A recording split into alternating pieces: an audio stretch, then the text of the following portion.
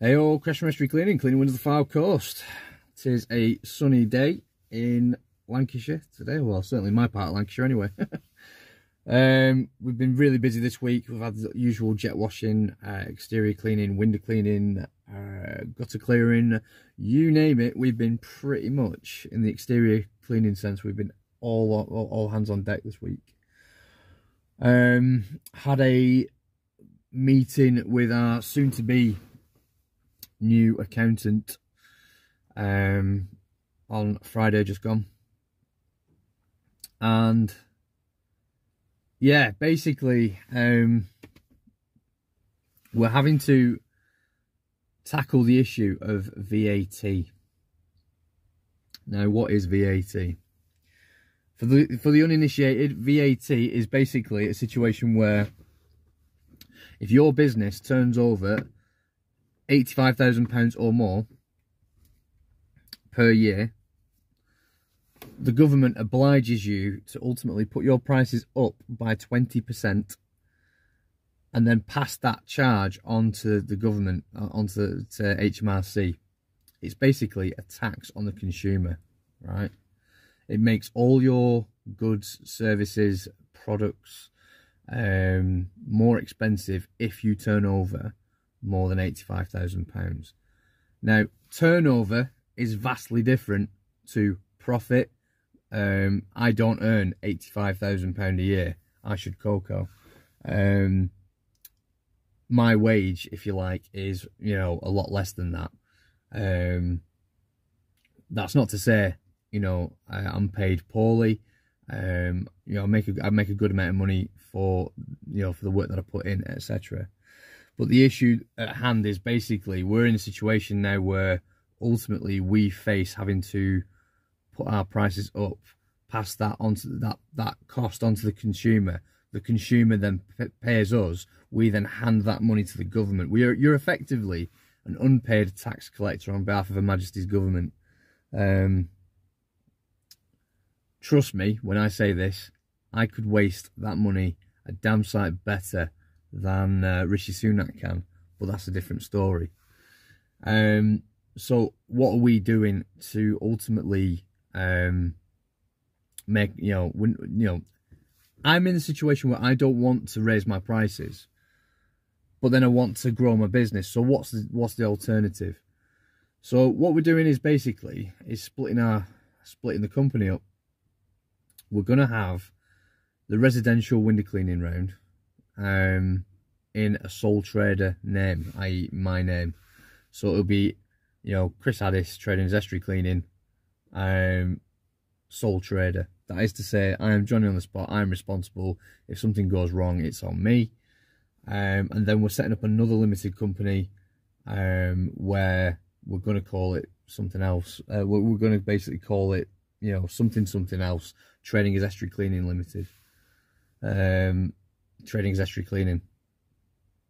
And that business is going to focus purely on commercial window cleaning, jet washing, you know, gutter clearing, any exterior ad hoc work, if you like, is going to be carried out in that business's name.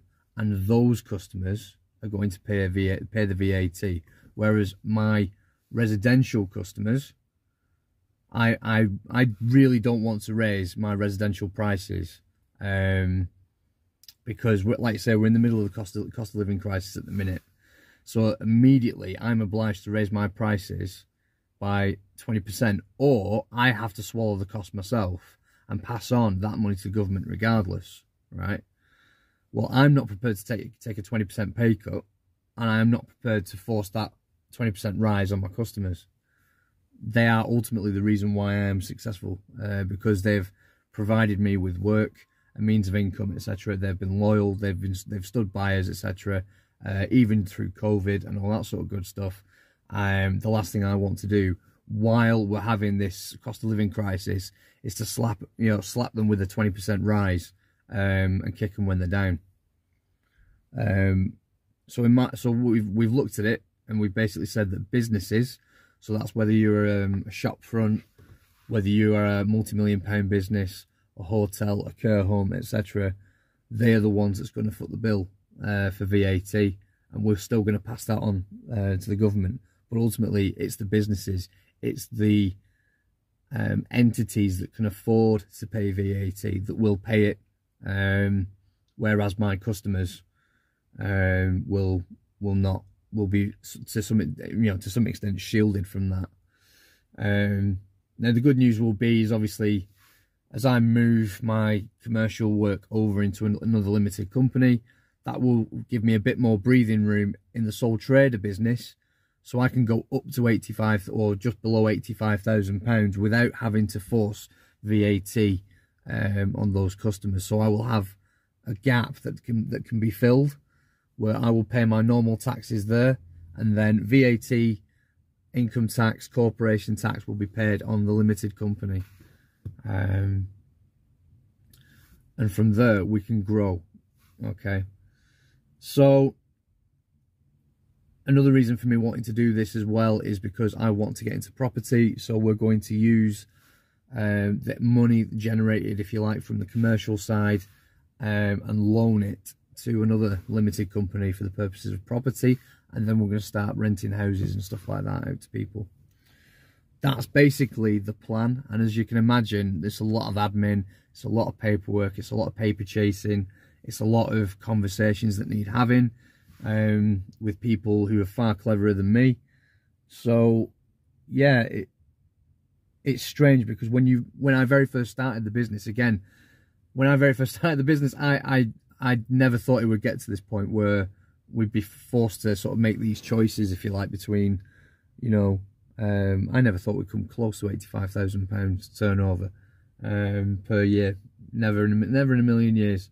But we are now in that situation now, and it demands my attention, if you like. So certainly focuses the mind. You'll come up with all kinds of solutions to sort of you know, make sure the situation favours you. But while we're on the subject of VAT, I find it interesting and rather disturbing that the UK government can see fit to impose VAT on consumers at a time where they're being smashed to pieces by multi-billion-pound corporations that are making an utter killing, etc. So you probably didn't know this about VAT, right? The UK government as a whole, last year, I believe, took in £830 billion collected from taxes, from various taxes, from duties on fuel, alcohol, tobacco, VAT, amongst others. That grand total was £830 billion. And £130 billion worth of that was VAT. Now VAT is paid on your gas bill, it's paid on your water bill, it's paid on all your utilities, mobile phone bills, your car bill, the fuel you put in your car. Don't believe me? Look at your receipt. It will say, there'll be a little thing on there that says VAT. So, riddle me this. If the UK government gave a rat's ass about people, why aren't they getting rid of VAT? They spent more than £130 billion keeping folk at home, didn't they, during COVID? Food for thought, peeps. Don't like what's going on? Talk to your local MP. I already have. Have a good day, peeps. Keep on keeping on.